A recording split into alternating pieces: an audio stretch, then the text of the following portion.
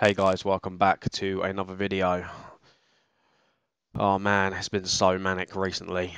I've been wanting to make some more Avaya videos, but I just haven't had a lot of time to focus on them. I've been doing other projects, more Avaya installs, and a lot of Microsoft Team integrations and stuff like that. But today is just going to be a quick video. What we're going to do is we're going to patch the lab system manager that we built in the last video that I published.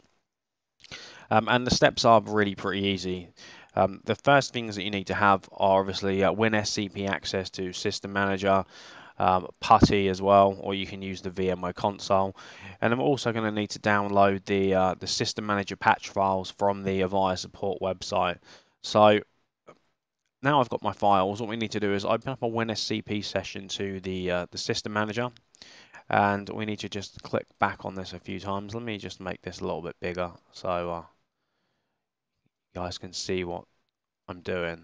So what we need to do is we need to go back to the root file system, and then there's a folder called SW library.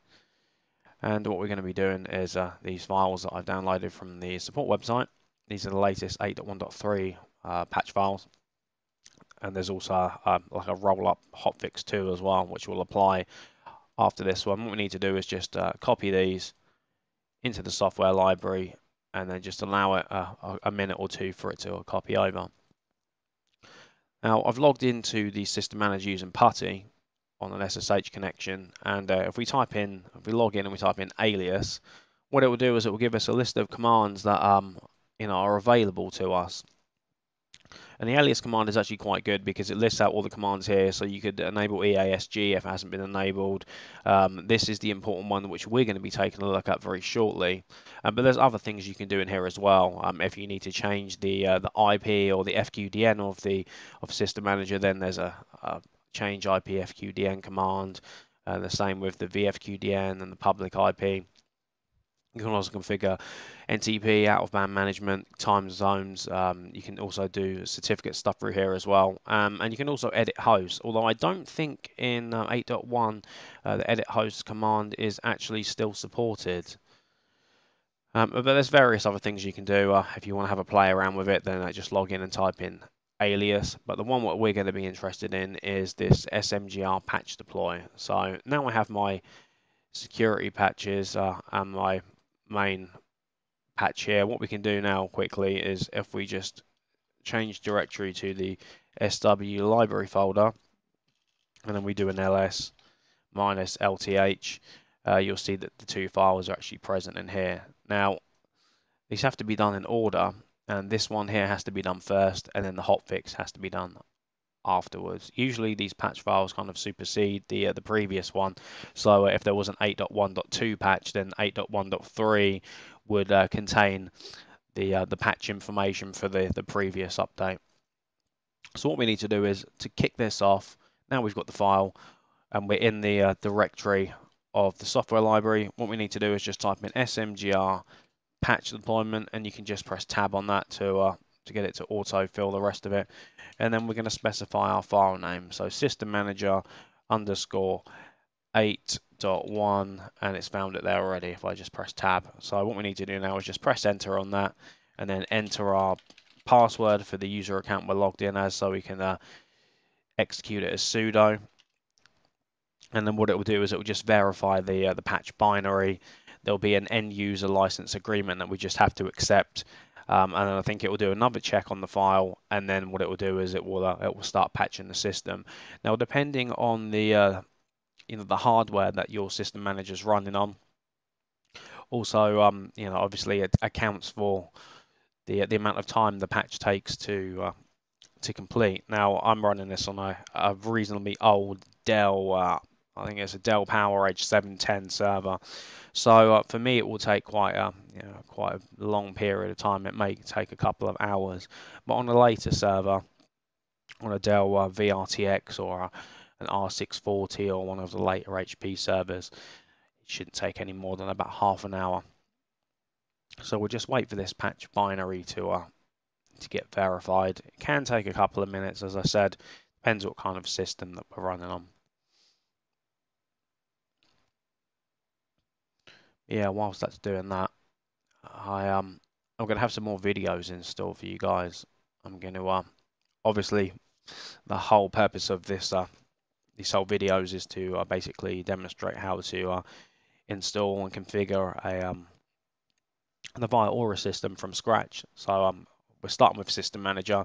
There's going to be some more videos that are coming up. So we're going to be installing Session Manager using SDM. We'll be patching the Session Manager. We'll be installing Communication Manager. So I will explain and demonstrate how to install all of that, how to patch it, how to generate the certificates, and yeah, we're basically going to set up an Aura 8.1 system from scratch to get it up and working. So yeah, I look forward to making some of those videos. And now this thing looks like it's going to do something. So just be patient, and we'll wait for it to present us with the next step.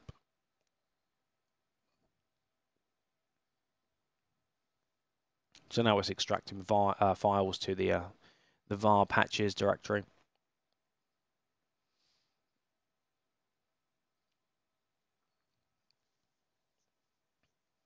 So yeah, things have just been really busy at the moment. I wanted to get those videos made within the last couple of weeks.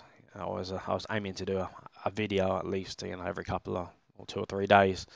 But unfortunately, that wish hasn't come true because of work and stuff like that.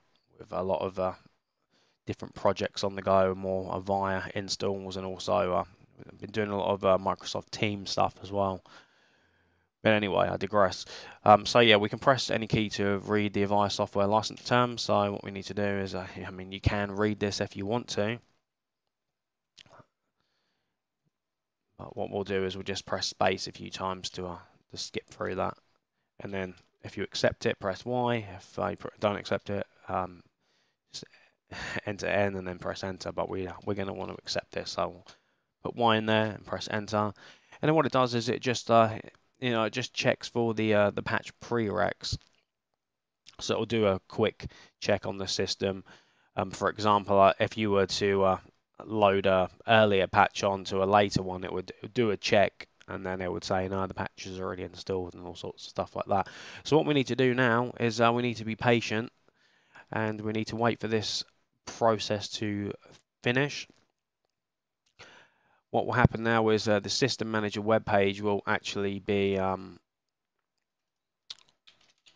actually be unusable now, so we won't be able to get to it because the JBoss service and all those sorts of things will be stopped in order for this patch execution process to successfully complete. So what we'll do now is I'm going to stop the video. I'm going to call it a day there. I'm not going to make the video executing this hotfix patch because the process is exactly the same. So if you enjoyed this video and you want to see more videos, give me the thumbs up, click the subscribe button down the bottom, and please leave a comment down below. I'd love to hear from you guys, and yeah, any suggestions on any videos to make or any demonstrations, please put the suggestions in the comment section, and yeah, we'll take a look. Okay guys, enjoy.